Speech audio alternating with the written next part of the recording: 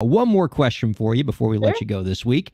If with the snap of your fingers, you could make one change about the education system, what change would it be?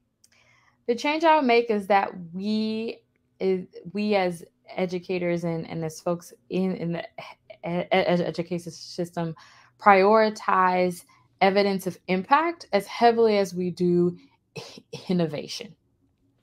Oh, that's very, very true. I mean, and in the end, that's really what ed tech is all about, right? It's Yep. about making sure that these really nice ed tech innovations we're creating actually create positive impact in the classroom, as AllHere seems to be doing. Joanna, thank you so much for joining us this week, Thank you, Ryan. and thank you all for checking out Big Ideas in Education. We'll see you next time.